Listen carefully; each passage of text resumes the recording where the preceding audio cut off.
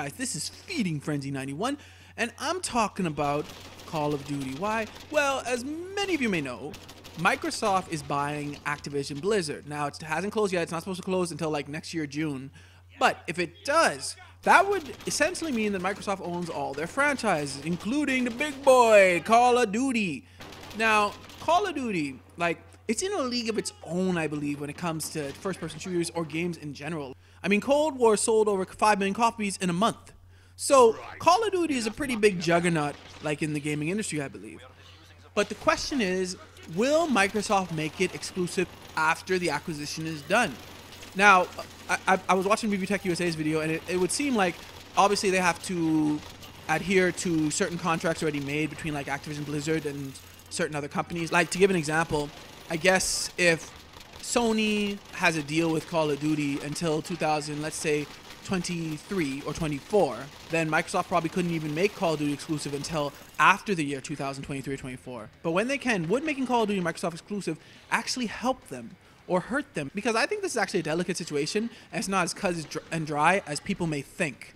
Let me give a couple scenarios here. Let's say, when they can, Microsoft makes Call of Duty exclusive to their console. Okay, now, what third-party game would take the mantle, if any? Like, it is possible that, yes, Call of Duty could really boost sales for, I guess, Xbox consoles. And I really think if it's on Game Pass day one, it could boost sales for subscribers or people just getting a certain amount of months to Game Pass, like, especially around the time Call of Duty comes out.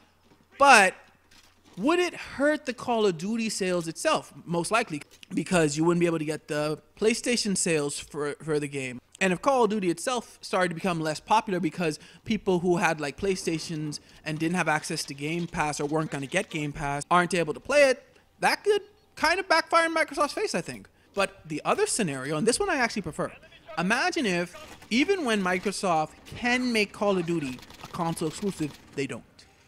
Instead, they simply say, okay, you can play Call of Duty on Game Pass day one. And then they allow it to still be third party. I think that'd be almost like a win-win for them, because I think having Call of Duty on Game Pass day one would really increase people to like get certain amount of months for Game Pass or whatnot before or around the time Call of Duty comes out. And then they would also, I believe, because they would own Activision Blizzard, get a cut from the sales, I believe, from all the Call of Duty games that are selling even on other platforms. And I think that would really work, because I think it would really benefit Microsoft, because people would be subscribing for Game Pass. But I think the Call of Duty games could probably still maintain how much units they sell and how much people play them, because they would still be available on multiple platforms. Now, those are just my theories, like how it could go down. But truth be told, we don't even know yet, because the deal still has to like end on June of next year, I believe, before it's confirmed that Microsoft owns Activision Blizzard. But I really think they need to be careful with what they do with Call of Duty if that does come to pass, because I think it could be an epic fail or an epic win, depending on how they handle it. Anyway, do you guys think Microsoft would make Call of Duty a Microsoft exclusive? Let me know in the comments below. Thank you for watching. Remember to like, share, and subscribe, and may God bless you all.